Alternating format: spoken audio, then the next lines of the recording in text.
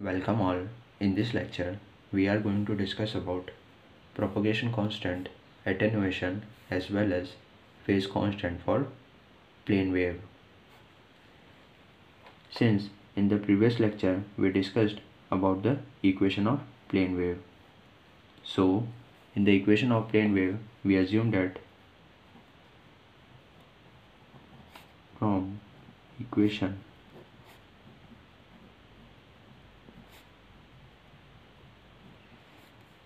the propagation constant, that is equals to gamma square is equals to j omega mu sigma plus j omega epsilon. This value we assumed in the derivation of equation of plane wave. Now from this we can also say that the value of gamma is being equals to j omega mu sigma plus j omega epsilon. So this is the value of propagation constant. Let me give it as equation number 1.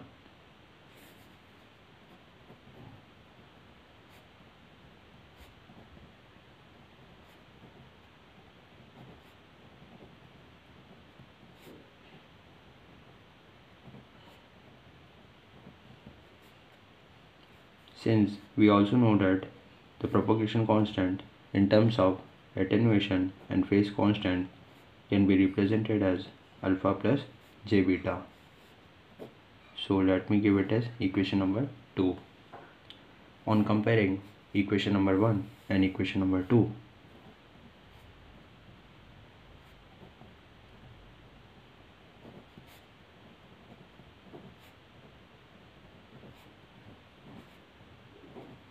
we can write the value of gamma equals to alpha plus j beta, which is being also equals to under the root j omega mu sigma plus j omega epsilon. This is our equation number 3. Now this can also be represented as gamma, that is being equals to alpha plus j beta. On multiplying it, we get minus of omega square mu epsilon plus j omega mu sigma. Now on calculating the magnitude, we get mod of gamma, that is also being equals to under the root alpha square plus beta square, and this expression can also be written in terms of magnitude as under the root minus omega square mu epsilon square plus omega mu sigma square.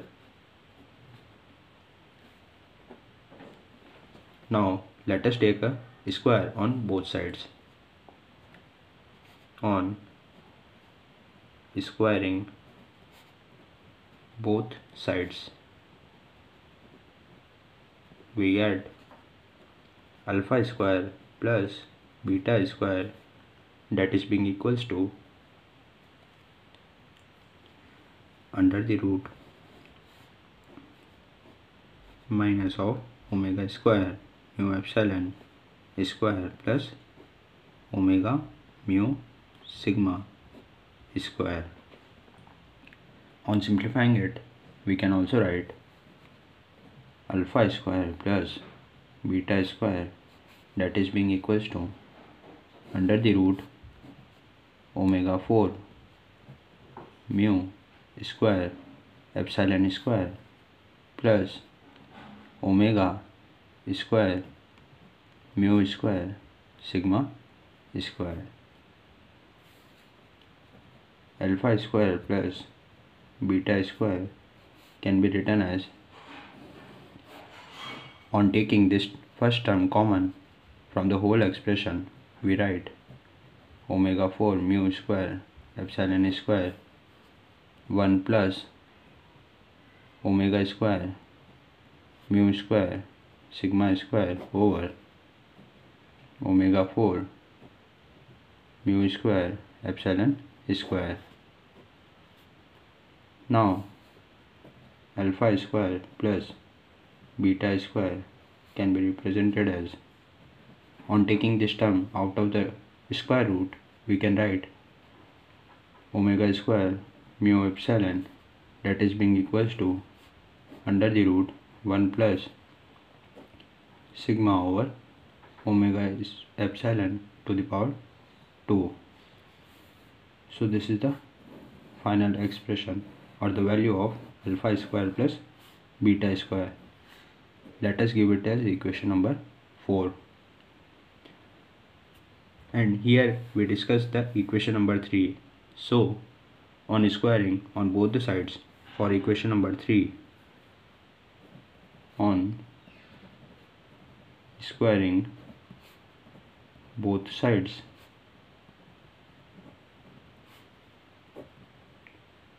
for equation 3rd, we get alpha plus j beta to the power 2, that is equals to under the root j omega mu sigma plus j omega epsilon square. If we simplify this LHS by the identity a plus b to the power 2, then it will become alpha square minus beta square,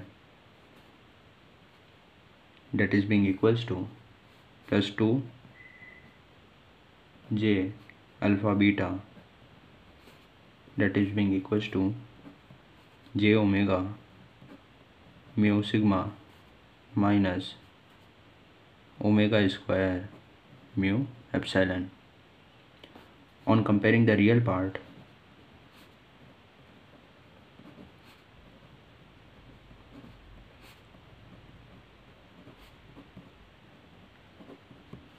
we get alpha square minus beta square, that is being equals to minus of omega square mu epsilon. So this is the value of alpha square minus beta square. Let me give it as equation number 5.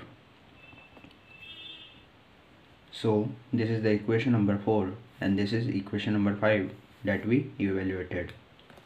On solving the equation number 4 and equation number 5, we get the actual values of attenuation and phase constant. So on solving equation number 4 and equation number 5, we get our attenuation constant,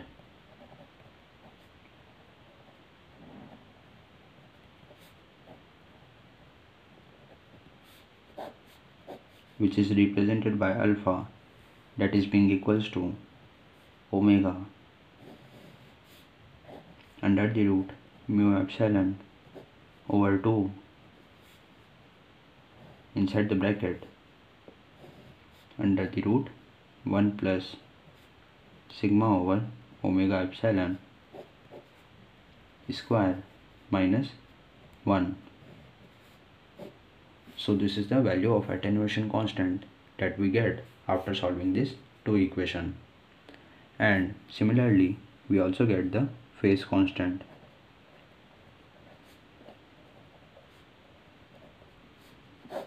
which is being represented by beta, that is being equals to omega under the root mu epsilon by 2 inside the bracket 1 plus sigma over omega epsilon by 2 square plus 1. So here is the basic difference between the polarity of this symbol, that is in terms of attenuation constant, here is the negative sign, but in case of phase constant that we get, here is the positive sign. So this is the basic difference between both these values, and everything is similar. Now if we discuss about the phase velocity for the plane wave, then the phase velocity, which is being represented by v of p, is given as omega over beta. So if we want to calculate the phase velocity, then we will simply calculate by this formula only. And if we discuss about the intrinsic impedance,